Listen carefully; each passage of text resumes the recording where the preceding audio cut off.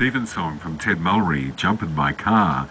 Whenever Stephen hears the song, he's reminded of a little argument that he had with his mum. It was years ago. It was back when the roads around their house in Sydney's west were unsealed, and they had farm-type gates at the entrance to their property, so it was pretty rural. Anyway, on this particular day, Stephen's uncle was driving, and he got out of the car to open the gate to the property. He called back to Stephen to jump in the car and hop in the driver's seat and drive it onto the property. Well, Stephen's mum, who was sitting in the passenger seat, arced up because Stephen didn't have a driver's licence.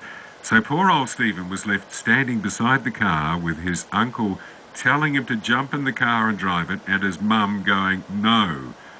Eventually, Stephen's uncle jumped back in the car and drove it through the gates, and Stephen closed the gate.